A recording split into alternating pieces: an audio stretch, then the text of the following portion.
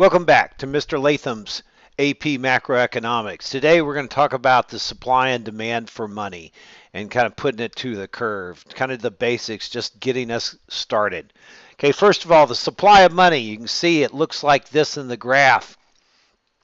The Federal Reserve controls the supply of money. They get to decide how much is going to be issued, what the banks can do. They make all the decisions. Although the Federal Reserve is the initial issuer of money, banks actually create most of the money through lending out the money, which we'll get into in a little bit. Okay, just for now, let's just understand that the Federal Reserve controls the supply of money, even though they use the banks to create most of it. And the supply is vertical because the Fed gets to decide how much there is. They don't have to worry about interest rates or anything like that. They can simply issue as much or as little money as they want to. Moving on to the demand for money. Okay, there's two different types of demands for money: transaction demand and the demand for money as assets. First, transaction demand. What do we primarily use money for? We use it to buy stuff. That's the medium of exchange. Well, how much do we buy? Well, we buy GDP. So the bigger the GDP is, the more money we need. If you think back 100 years ago, there wasn't all that much money in circulation because GDP wasn't that big. Well, now GDP is huge. We have lots more money. So nominal GDP doesn't need to be adjusted because dollars are nominal, right? If you hand somebody a 7-year-old dollar, they don't sit there and say, well, that dollar's worth $1.50. I'll give you extra credit. They don't, okay? So nominal GDP determines the total transaction demand. And as you think about it for yourself, it's like, how much money do you need in your checking account? Well, for me, I need a month's worth of bills, right? Because I get my money, I get a month paycheck, and then I spend it, on all the various types of bills. So all of that money I need for transactions. I can't, take that money and invest it or do something else with it. I need it there and available. The demand for transaction varies directly with nominal GDP. In other words, what's happened to the demand for money for transactions as GDP's grown? It's also grown. Okay?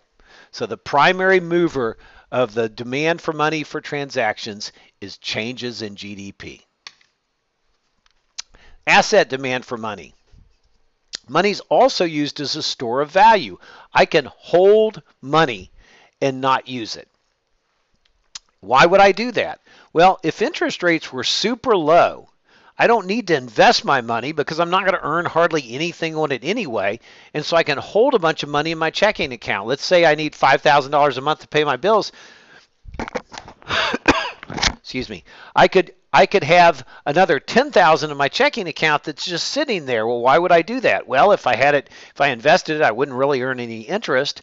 But when I'm holding it, if something comes up, if I need money for any reason, well, it didn't cost me hardly anything to do that. And I'll have the money where I have quick access to it and I can do what I want to. Conversely, if interest rates are very high, well, I'm not going to want to have very much money in my checking account because I want to earn that high interest.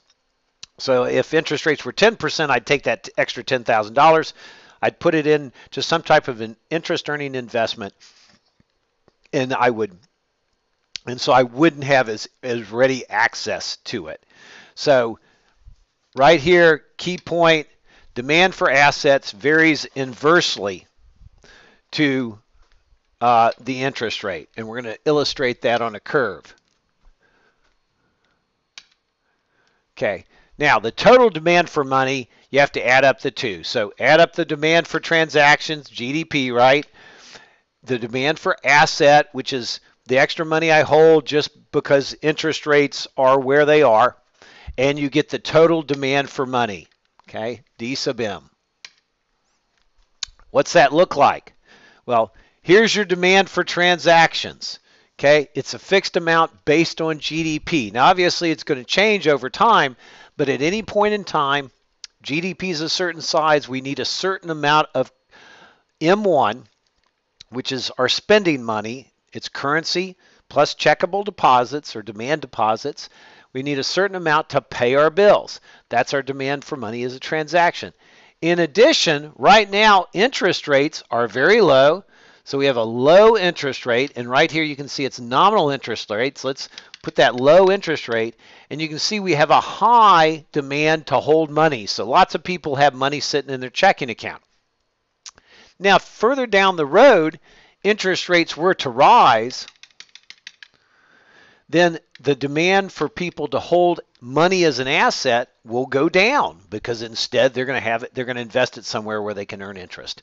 Well, when you add up these two graphs, you end up getting the demand for money, which is right here. You can see it's got this gap. That gap's the demand for transactions, right? So that's how we illustrate that. And ultimately, we're going to see that we're going to have to combine supply and demand to figure out the interest rate. But here's your demand for money, and it's a combination of the demand for transactions and the demand to hold money as an asset. Here's where we get the interest rate.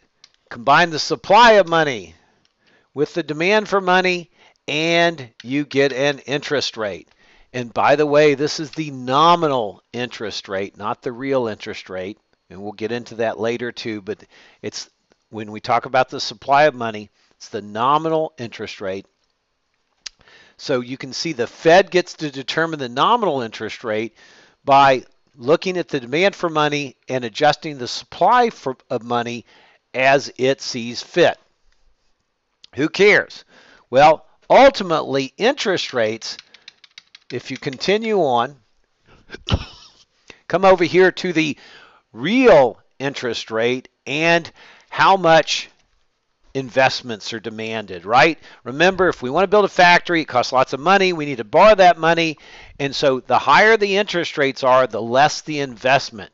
So as the Fed impacts the nominal interest rate, it's going to affect the real interest rate, which is going to play into the investment demand.